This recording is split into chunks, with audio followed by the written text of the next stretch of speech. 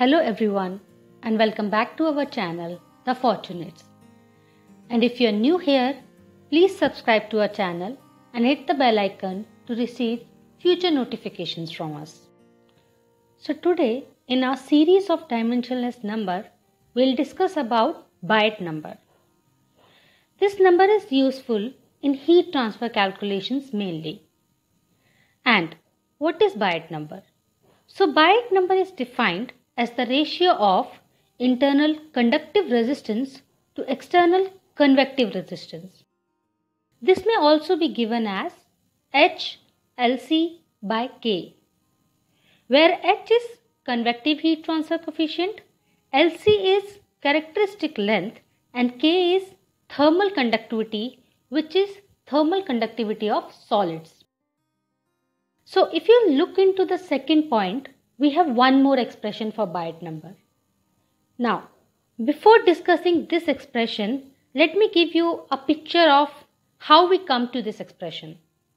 So for this, you consider one spherical metallic ball and consider that the inner temperature or the center temperature of this ball is T0.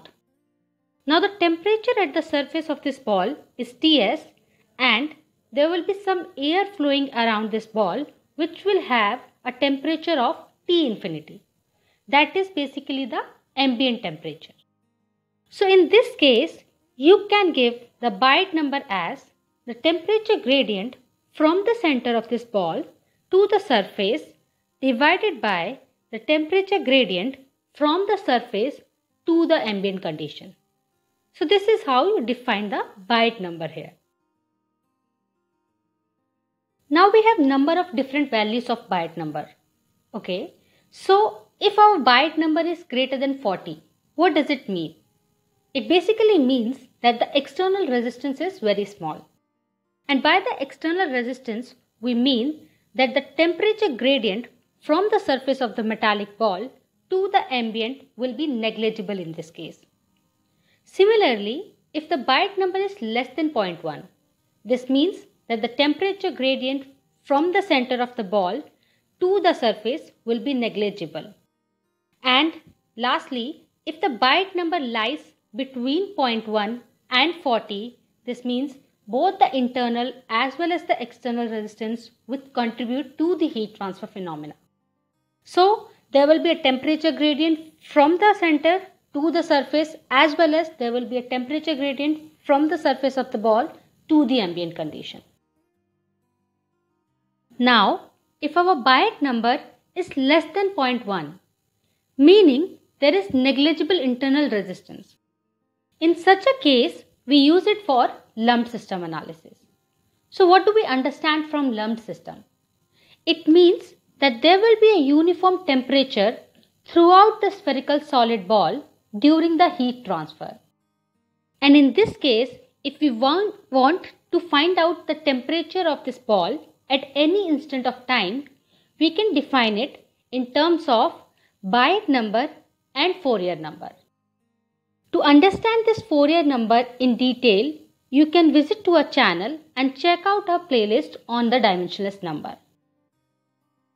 Now, let's get into the difference between the Biot number and the Nusselt number.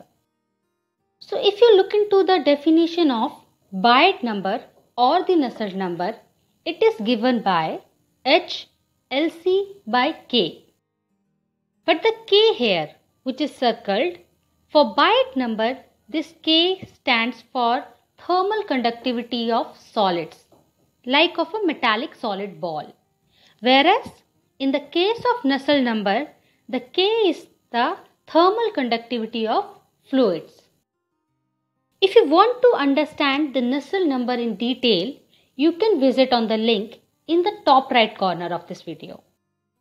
So finally, let's go into the physical significance of this number.